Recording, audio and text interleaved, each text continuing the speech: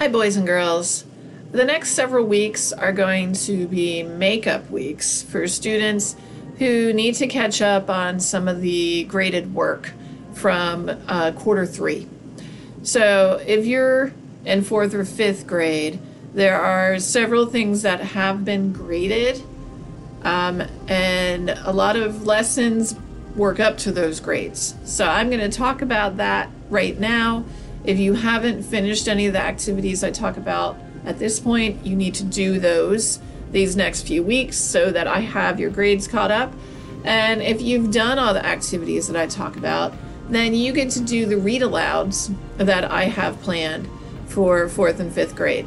Fourth grade will be doing Tristan Strong Punches a Hole in the Sky, and it's a new book by Kwame Mabalia. And then fifth grade, you all will be reading The Graveyard Book with Miss Bell. So it is a creepy, spooky book that I hope you like, kind of creepy, spooky stuff. If not, sorry, we'll do something different next time.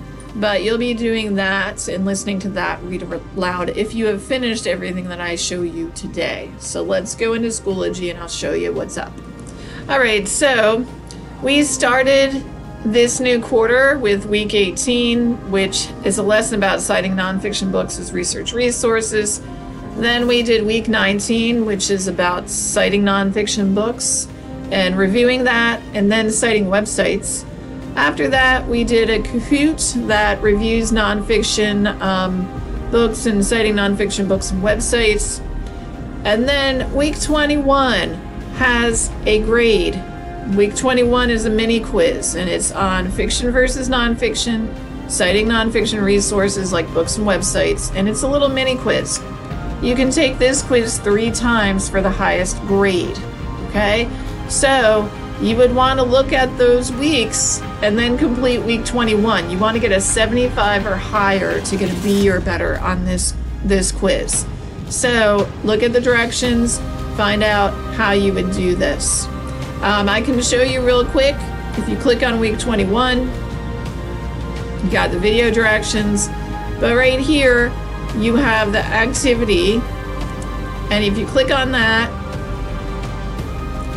anyway, this explains our grading scales. So 75 to 91 is a B, 92 to 100 is an A. So you would click Start New Attempt. You can tape this up to 3 times to complete it and get the highest grade. So you would take the quiz, answer the questions or multiple choice, take your time, and then you would submit it, and your grade after you submit it would come up over here. So you want a 75 or better. Okay, I cannot show you that part because I'm a teacher and it won't allow me to do it. If you need to take it again, you would go back, you would be back on the main area that would say test quiz, and then you would be able to start a new attempt here. Okay, so week 21 is our first grade. Let me go back and I'll show you what the next one is.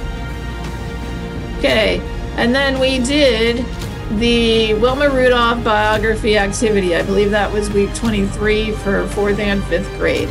So that is a graphic organizer that you want to complete for a grade using either PebbleGo, biographies, or you can also just Google this stuff if you can't access PebbleGo biographies at home. But here's where we have the activity. You guys would want to click here to get to UD Lib Search, and then you go into biographies, username and password are there, and then you would click My Document, which would be right there to open the organizer and fill out the whole organizer and then submit it. So that is the next grade. So that was week 23.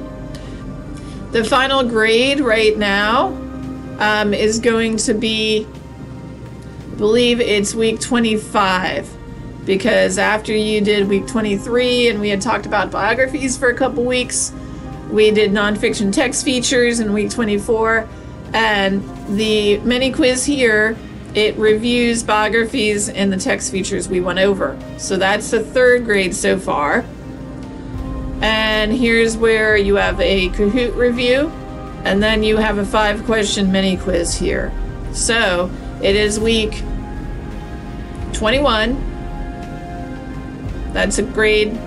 Then week 23, and then week 25. If you haven't done some of those, you need to do them today, and then you can get into the read aloud. If you've done all of this, go ahead right into the read aloud. That's in the next activity, and you're good to go.